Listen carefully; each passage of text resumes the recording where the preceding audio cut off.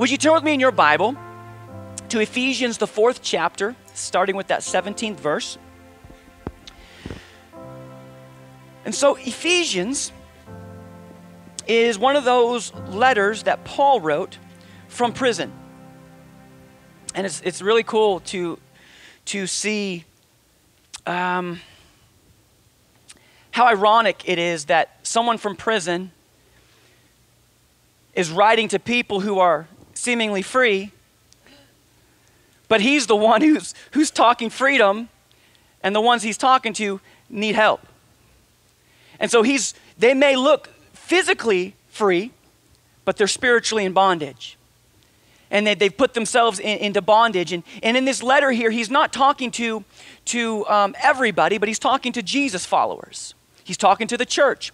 And when the 4th chapter of Ephesians starts out, he's talking about unity in the church. Unity, what the church should look like.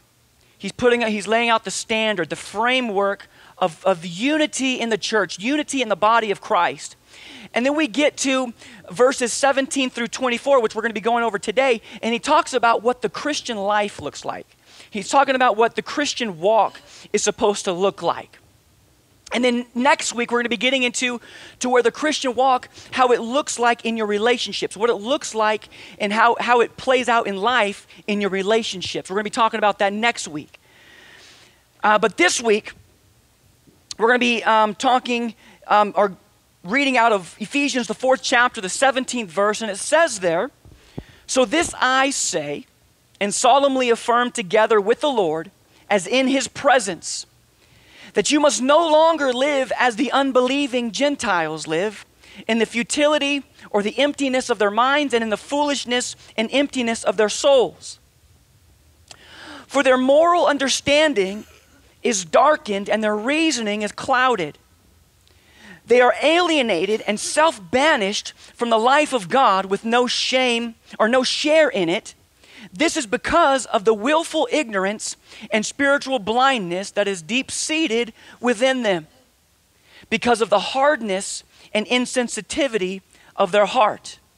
You may be thinking about someone else right now. Zero in and focus in. God is talking to you this morning. God is talking to me.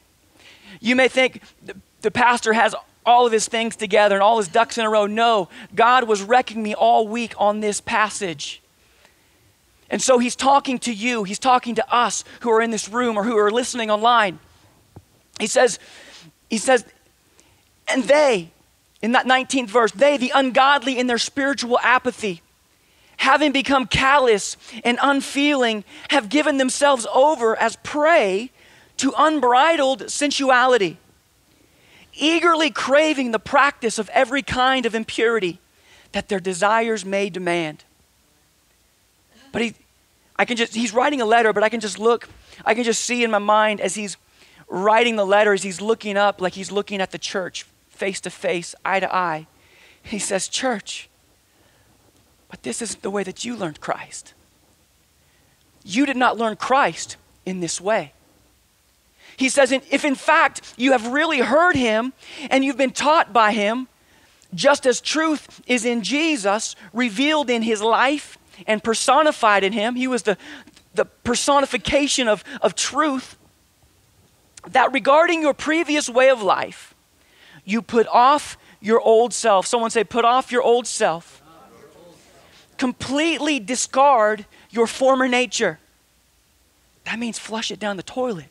Because if you throw it away, you can still go back and grab it. You gotta flush that thing down the toilet. It's gotta go out the sewer so that you can't be grabbing it again. He says, completely discard your former nature, which is being corrupted through deceitful desires.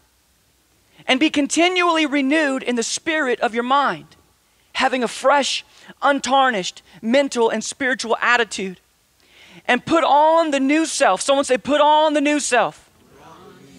The regenerated and renewed nature, created in God's image, godlike, in the righteousness and holiness of the truth, living in a way that expresses to God your gratitude for your salvation. Can I hear an amen? If you're in love with the Word of God today, would you just put your hands together and give God thanks for His Word? We thank you, Lord. So today, the title of the message today is The Old Man Has Got to Go. Someone say, look at your neighbor and say, the old man has got to go. Now, after I had come up with the title, I thought about it, and I was thinking, now, I hope they don't mistake this for like an old man having to go out and relieve himself out in the woods. The old man has got to go. That's not what we're talking about today. And also, on that note, we're also not talking about wives. This isn't talking about you kicking your husband to the curb or your man to the curb. This is not what we're talking about. The old man has got to go. We're talking about the old nature. We're talking about the old way of thinking. We're talking about the way we used to do things that was leading us and digging us in a hole that we couldn't get out of. But now that we are Jesus followers, we've got to put off the old man. We've got to let that old man go. Let's pray. Heavenly Father, in Jesus' name. In fact, would you repeat this after me? Say, Heavenly Father, in Jesus' name, I ask you to give me wisdom to understand your truth. Not only to hear your word, but to be a doer of your word. Help me to apply what you're telling me today to my life, changing me from the inside out. In Jesus' name, amen and amen and amen. Yeah, the Lord is good.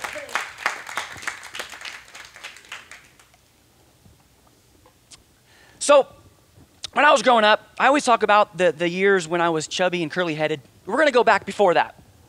Believe it or not, before I was curly and churly and cubby-headed, before those days, I was thin and had straight hair. Right, Mom? Yes, I have confirmation here. It wasn't until I got my tonsils out that I guess it was hindering me from eating, so I was this thin. I don't know what it did to my hair. It made my hair go kinky. But when I was in those years, like this, when I was like 6 or 7 years old, my mom put me in Little League. She put me in T-ball. And now that I have a 5 and a 7-year-old, I know how frustrating it could be to teach a human new tricks, new things. Putting a tool in their hand, you know, you've done it for years, so you're just you know how to grab the bat, you know how to swing, you know how to catch a ball or throw the ball, but for them, they have no idea what's going on. So I know I can understand how frustrating it could be. And so looking back at those years, I was just starting out in T-ball. I was on the Braves. I think our colors were orange. And so I can see the pictures. I think my mom still has pictures. But starting out in T-ball, figuring out and having to be taught hands-on. Like the coach would have to come behind the kids and automatically the kids always want to put their hands the wrong way. No, kiddo, like put your hand on top, you know, and then you got to step forward and you got to swing. And so you're learning all these fundamentals that you've never heard before. And by the end of the T-ball year, do you think I was pretty good? No, you could say no. It won't offend me. Because no, I was horrible. I was in T-ball. And so then evidently I liked it, so my mom put me into the next level, which was farm. We called it farm down in Southern California in Fountain Valley. And that was a coach pitch, where the coach would pitch it because we weren't too good at throwing yet. If you give a kid a ball, they'll throw the ball and hit you in the head. I don't know how they do it, but they'll find your head with that ball. So we have coach pitch. And by this time, things are familiar. We're not running to third base after we hit the ball now. We're running to first. We know when to stop, kind of learning those kind of things, the fundamentals. We're learning how to catch. We're not quite there yet. And then we go to the next level. Next level for us, I believe it was minor B, and then minor A. And then after that, we go to the majors. And that's when it was starting to get competitive. We knew we were now thinking 2 steps ahead. And for me, my coach, he put me in a baseball camp. I don't know if it was once or twice, a couple times, but where professionals come on out and they teach you the fundamentals of baseball, the things that they've learned. And so, you know, I'm feeling pretty good. And learning. Now I can catch the ball. We can do trick catches, and you catch it behind your back, and, hitting the ball, hitting home runs. But then you move up to the next level into, I believe, when we moved here to West Sacramento, it was called the Senior League. This is not Senior Citizen League, but the seniors. And then after that, my freshman year of high school, trying out for the JV baseball team. And I made the JV baseball team. And so my freshman and sophomore year, I played JV. And then my sophomore, or my junior and senior year, played varsity baseball. And my senior year, I can remember being given the position of starting third baseman for the River City Raider baseball team, the high school team. And so that was a big accomplishment, to where I'd come so far, and to with something that I really loved and something that I really enjoyed, and being able to go out into the field and know what I was doing. And so the reason why I tell you this is because if I would have never played t-ball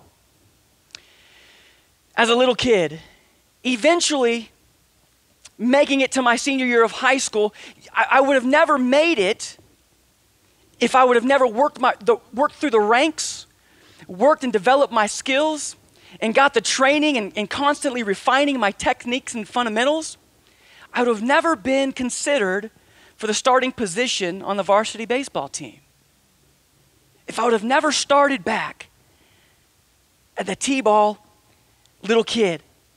And when you look at those t-ballers, you're thinking to yourself, man, they're never going to make it. Those guys are a bunch of, the rejects. I was one of those guys, running around, running the wrong way. Funny hat, looking all funny. But if I would have never played t-ball and worked my way up through the ranks, I would have never found myself as a starter on the varsity baseball team. And so what I'm getting to is that it was a series of little steps. Someone say little steps. It was a series of little steps over time, not overnight. It was a series of little steps. I'm repeating this because I want you to hear it. I want it to stick with you. It was a series of what? Little steps. Overnight? Over time. That developed me, that prepared me, that got me ready for what I would one day have a heart and a desire to do. There's a man, his name is Zig Ziglar. He puts it this way. He says it really well. He says, you don't have to be great to start, but you have to start to be great. Let that soak in. You don't have to be great to start, but you have to start to be great. Some of us are frozen in time. We want to do things with our children, but we make the excuse that I don't have time, or I don't have the resources, or I don't have the finances, or I've got to get things in order. By the time they're going to be old enough, the time is already going to be gone. You don't have to be great to start, but you have to start to be great. You see, when I started out in t-ball, I had no idea what I was doing. But you've got to start somewhere. Look at your neighbor and say, you've got to start somewhere. You've got to start from the beginning. You don't start out as CEO. You start out many times scrubbing the toilets. And you work your way on up to the top. And many times you'll come to realize that the times that you learn the most is not in your success, but it's in your failures. And so when you fail, you don't stop. You pick up the moral of the story. You pick up the lesson. You pick it up. You dust your feet off and you keep going. You keep chugging along. You don't give up. You don't quit. But you learn in your failures. Anybody ever heard of a man named Babe Ruth? Just by chance, you've heard of Babe Ruth? Who has not heard of Babe Ruth? Okay. Good. He's a household name. One of the greatest and biggest names in baseball history. He's known for being the king of home runs. Do you know how many home runs he had? Just offhand? 61? Maybe in a season. He had 714 career home runs. 714 career home runs. But do you know how many strikeouts he had? 1,330. You never hear about that. You never hear of the strikeouts. You always hear of he's being the home run champion. He's the home run king. I want to hit the ball like Babe Ruth. Oh, you want to strike out? Because it's more likely that you're going to strike. But you know, he didn't stop because he struck out. He kept going because he wanted to hit a home run. You don't have to be great to start, but you have to start to be great. The thing that successful people and unsuccessful people have in common, you may think that these two groups of people have nothing in common, but I found something that they have in common. The successful and the unsuccessful people have in common is that they all have goals, they all have dreams, they all have desires, they all have things that they want. But what sets those who are successful apart from the unsuccessful is not the passion, it's not the desire, and it's not the goals. It's the systems that they've set in place that will ensure that they reach their goal. If you're taking notes, you're going to want to write this down. Those who are successful have dedicated themselves to doing the small things that are leading in the direction of big things over time. They're not looking for the big home run all in one wallop. They're making sure that they're taking small steps. They're focusing on the small things, doing the small things that are leading in the direction of big things over time. It's not typically the big life-altering, earth-shaking, singular move that we make that gets us to where we need to go or where we want to be. For example, I've seen people who will move out of the city that they've lived in for years. Sometimes even move out of the state, trying to get away from the issues that they have, trying to get away from the problems or the people, thinking that in one big move that all their problems are going to magically just disappear. But what I've discovered, side note, what I've discovered a while ago is that no matter where I go, guess who's there? I'm always there. I always find myself everywhere I go. And the problems that I have, they like to follow me. And if I'm having issues, many times it's not because of something or someone else. It's because of something that I'm doing or it's something that I'm not doing.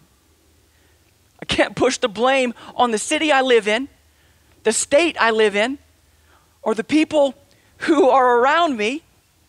That could be part of it. But we're looking at doing small things that are leading to the big things over time. So those people who moved out of city, out of state, after about 3 to 5 years many times, maybe sometimes sooner, all the issues that they thought they had run away from are all back. Sometimes they bring their friends with them and they have more issues, more problems. And if only they would have spent those 3 to 5 years not focused on one big move, but dedicated themselves to making small steps that were leading in the direction of big things, they most likely would have made a lot more progress. Whether it was financially, maybe they were in debt. Maybe they were struggling with their spending habits. And instead of dealing with making small little moves so that it will lead to big things over time, they want to make this big old move, run away from the issue, run away from the problem, and find out that now they're more in debt. They just buckle down, sit down, figure out a plan, figure out a system of how I'm going to pay this off. Maybe they were dealing with relationships. Maybe it was a divorce, or maybe it was just maybe with a job, and they're trying to get away from people, and they move to the other city or the other state, and by the time 3 to 5 years comes around, they're finding out that the same problems, the same issues they had, have different faces. Small things, doing small things that are leading in the direction of big things, not overnight, but over time. Sometimes someone will run from an addiction. They think if they get out of this town, there's just so many things and people that are in this town that are the reason why I am the way I am. But then they move to another town and they find those same people in a different town that lead them to the same addictions. Small things leading to big things, in the direction of big things over time. Are you catching on this morning? And so Paul is showing us in his letter to the Ephesians that this is the same way in our faith journey. If you go back with me to Ephesians, the 4th chapter, in that 17th verse, we see here, I'm reading out of the Amplified version because it amplifies it. and it gives a bigger picture. Actually, it narrows it down what these words are meaning, or what the thought behind these words are. And he starts off by saying in the 17th verse, "So this I say, and solemnly affirm together with the Lord as in his presence." So he's saying that I've been given authority by God to share this with you. This is not my words. This is what God has given to me, that you must no longer. This is not like, oh, did he really mean that? No, you must no longer live as the unbelieving Gentiles live. What's a Gentile? A Gentile is anyone other than a Jew. And so I'm a Gentile, unbelieving. And a lot of times before Jesus came, the Gentiles would be categorized with the heathen or the sinners. And so Paul, he's speaking to Gentiles who are now making up the church. He says, you must no longer live as the unbelieving Gentiles live, the way you used to live, in the futility or the emptiness of their minds, and in the foolishness and emptiness of their souls. And so Paul is saying to the church at Ephesus, he's saying, this word that I'm bringing to you has been approved by God. And he's given me the authority on the subject of how a Christian or a Jesus follower should be living.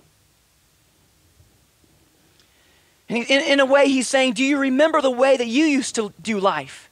Do you remember the way you used to think? He's saying, well, that's going to change. That's all going to change. Because if you think that you can use the same systems that you've been using for all these years to try to get a different result, you're only fooling yourself. He goes on to say that you must no longer live in the unbelieving, in that 17th verse, you must no longer live as the unbelieving Gentiles live, in the futility of their minds and in the foolishness and emptiness of their souls. He's saying, remember how you were always trying to figure out how to be happy while at the same time rejecting God. Remember how all those things that you did, all those things that you tried, all those places that you went, remember how they all just left you feeling empty? Yeah, we're not doing it that way anymore. That's what Paul is saying to the church at Ephesus. We're not going down that path anymore. We're not going down that road anymore. Sometimes you need to look in the rearview mirror so that you can see clearly of where you're going, so you can look back and so that you can see clearer of the direction that you are headed. So that you can remember where you came from so you don't go back there. You're not distracted by that darkness, the ugliness. He's saying we're changing our systems. We're changing our way of thinking. We get into the 18th verse. He says, for their moral understanding is darkened, and their reasoning is clouded. They are alienated and self-banished from the life of God, with no share in it. They're no share in the life of God. Because they have alienated. They've made themselves stranger. They have, notice here the words he used, self-banished. They haven't been banished by God. God hasn't rejected them. But they're self-banished from the life of God with no share in it. This is because of the willful, someone say willful, the willful ignorance and spiritual blindness that is deep-seated within them. We want to blame someone else. We want to blame God. We want to blame this. We want to blame this. But Paul is saying it was a willful ignorance. It was a willful spiritual blindness that was deep-seated on the inside because of the hardness and insensitivity of their heart. Paul is saying that they've cut themselves off from God. God, who is not only the creator of the world, but he's also the light of the world. Psalm 119, 105, the psalmist, he writes, your word is a lamp to my feet, a light to my path. That was Psalm 119, 105. Your word is a lamp to my feet and a light to my path. I love that. Because when I was living in darkness, I didn't know where my feet were going. I didn't know where my next foot was going to land, because I was directing my own paths. And a lot of times it would lead me off a cliff. And if I was following someone else who was also blind,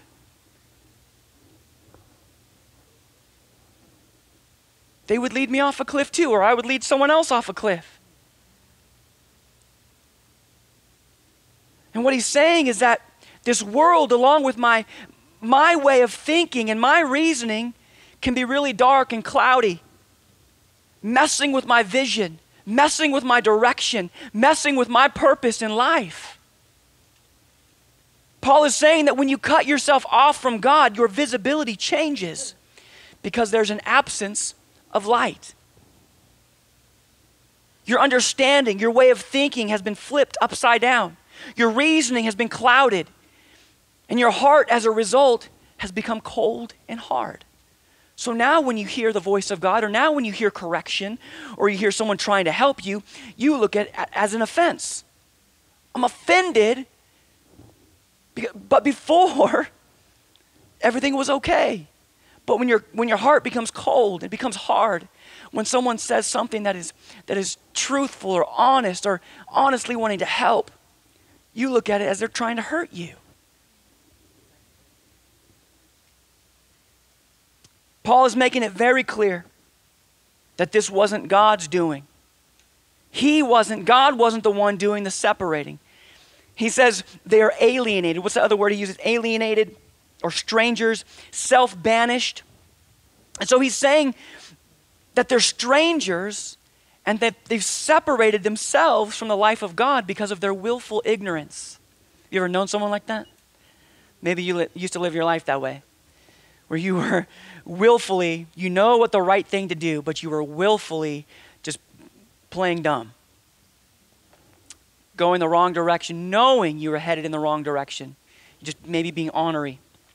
Maybe you were just trying to separate yourself from authority. Got yourself in trouble. He's saying it was because of their willful rejection of God. You see, God is doing everything that he can to connect with you so that you can connect with him.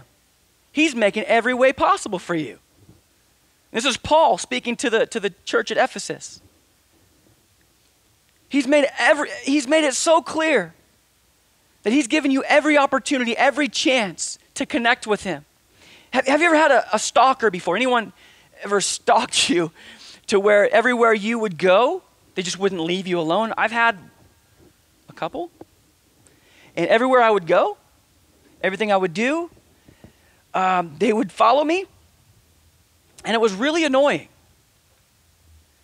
They just wouldn't leave me alone. Anybody here by chance? You ever had a stalker? Yeah, you've had stalkers? Okay. That's not something you want. It's not something you would desire.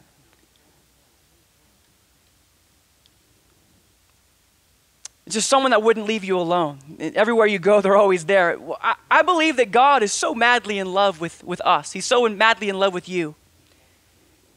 Almost like a stalker. Like honestly, he's not going to leave you alone. No matter how far you go away from him, no matter how much you flail your arms at him and tell him to get away from you, he's not going to leave you alone. He's like that stalker who is going to follow you around, trying to tell you the right path to go. And I'm thankful for that, because I wouldn't be here right now if it wasn't for that. He's so madly in love with you, almost as if it's an obsession of his, that you would jump into his arms. I just think of a parent who maybe a child ran away. They want nothing more than that child. I don't care if you're dirty. I don't care what you look like, what you smell like. Come here and come back to your parents' arms, your mom or your dad's arms. I've been praying for you, kid. And I love you. And I'm not going to stop praying for you. I'm not going to stop seeking you until you breathe your last breath, or your heart beats its last beat. And God is going to give you every opportunity possible to connect with him all the way up to your last breath or your last heartbeat. We get into that 19th verse, and they, the ungodly in their spiritual apathy or their coldness and indifference, have become callous and unfeeling, have given themselves over as prey to unbridled sensuality, eagerly craving the practice of every kind of impurity that their desires may demand. Have you ever burned yourself on an iron? On a hot stove? Yeah, I have. So I've been told that, I've never done this, but I've been told that if you continue to burn yourself in the same spot over and over and over again, that eventually you'll end up destroying those nerve endings that were supposed to be alarming you of any danger that was hurting your body, to where you lose all sensation and feeling in that spot. And so if you burn it enough times, eventually you won't be able to feel that part on your body. You'll lose all sensation, hot, cold. You can stab yourself and you won't even feel it. And that's the way it is when we go after every craving and every desire that our body is crying out for. We're searing our conscience, we're searing our mind, we're searing our spirit, separating ourselves. Not God separating himself, but we're separating ourselves, and we're getting further and further away from God to where his voice is now in the distance. And the things that we used to be sensitive to don't even bother us anymore. We start to get callous to the things that used to really irk you, the things that you really used to, oh man, I shouldn't be doing this. You do it enough times, you reject God enough times, eventually it's not God separating from you, but it's you searing your conscience. It's you becoming callous to the Spirit of God. Where once you really looked forward to hearing his voice, but now it's like, oh God, like stop it. And now his voice is in the distance, not because he's far away, because that feeling that you had, that sensitivity that you used to have is no longer there. The 20th verse, he says, but you didn't learn Christ in this way. I love this. He makes it a flip here. He says, now this is the way you used to live. These are the systems you used to live in. These were the systems that were causing you to go in the direction that you had been going in and put you in the place that you are in now or that you had been previously. But you didn't learn that. You didn't learn Christ in this way. You see, Christ came to set you free, not to put you in bondage. In that 21st verse, he says, if in fact you have really heard him and have been taught by him, just as truth is in Jesus, revealed in his life and personified in him, that regarding your previous way of life, you put off your old self. Someone say, put off your old self. Completely discard your former nature, which is being corrupted through deceitful desires. He's saying if you truly are a Jesus follower, then you believe that he is the light of the world, that he is the way, he is the truth, he is the life, that no one can come to the Father except through him, that there's only one door that leads to eternal life, and that's through Jesus Christ. And because of him, we're able to get rid of the old man.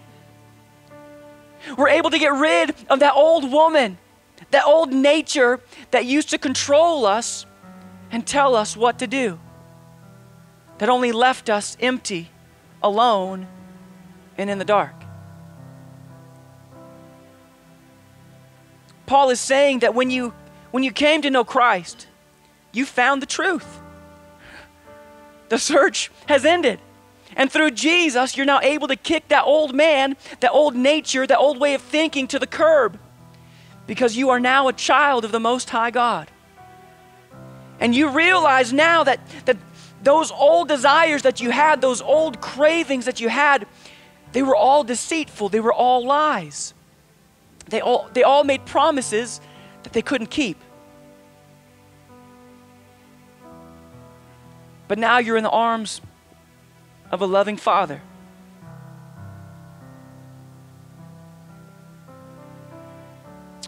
I love how he uses deceitful desires. I just want to pause here for a second. We've all heard those same lies, depending on what your struggle is, what your demon is, whatever your thing is that you're struggling with, that you used to struggle with, or maybe that you're still dealing with hot and heavy right now. But the reason why you picked it up is because it lied to you. It told you that it would offer you some things that would make life easier. It told you some things. It told you maybe your life would get better. Not maybe. Your life is going to get better if you try me. If you pursue that person or that thing. It's a deceitful desire. It's a desire that is lying to you, and once it's got its hooks in you, it's not going to let go.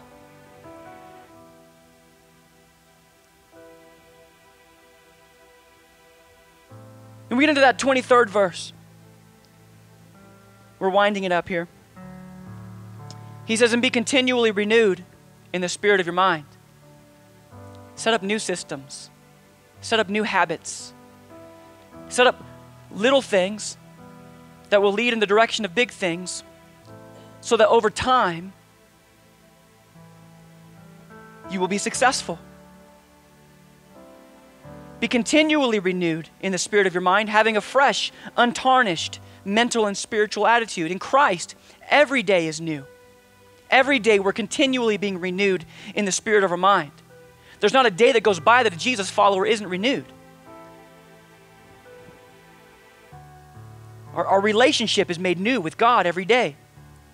We're not perfect, but we're making forward progress. We're no longer being corrupted through our deceitful desires, but we're being renewed through the Spirit of God.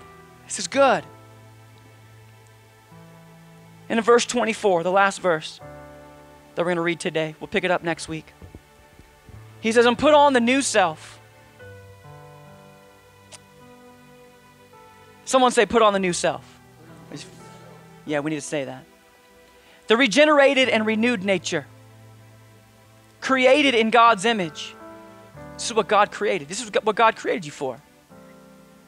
He didn't create you so that you can go listen to deceitful desires and jack up your life, head in the wrong direction and hurt yourself and hurt others. But He created you for a specific purpose, and that purpose was to bring glory to Him, to honor Him, to love on and to be a blessing to the people around you, no matter who they are, no matter what they've done. Not that we'd be taking advantage of them or taken advantage by them, but that we would love them regardless of what they've ever done or what they've ever said. This is what we've been created to do. This is Christ-like. Created in God's image, God-like, in the righteousness or the right standing and the holiness or being set apart of the truth, living in a way that expresses to God your gratitude for your salvation. This is what the Christian life looks like. We put on, first of all, we put off the old man or the old woman, and we put on the new man, the new woman, the new nature, the nature of Christ. And we live intentionally in the purpose that God created us for. If He created you in His likeness and in His image, the expectation would to live in His likeness and in His image, right? You see, we were all created in the image and the likeness of God, and when we put on the new man, we begin to live, love, and look more and more like Jesus every day. And in the way that we live, the way we live out our life is an expression of our gratitude to God for His salvation through His Son, Jesus Christ.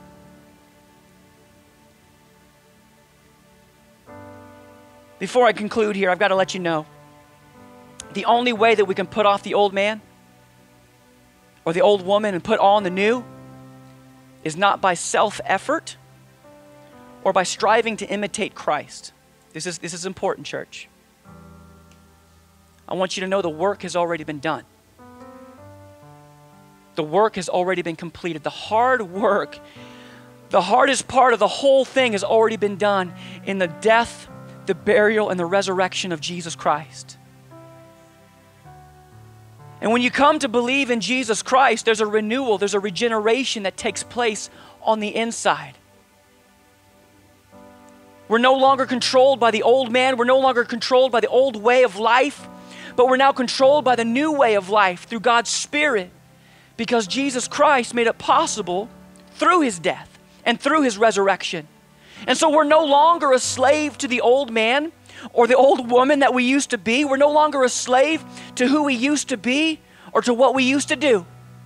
We're no longer a slave to fear, but we're now set free. No longer in bondage to sin and the things of this world, but we've been made brand new through Jesus Christ. And now we are free. Now we are healed. Now we are whole. Would you put your hands together for Jesus today?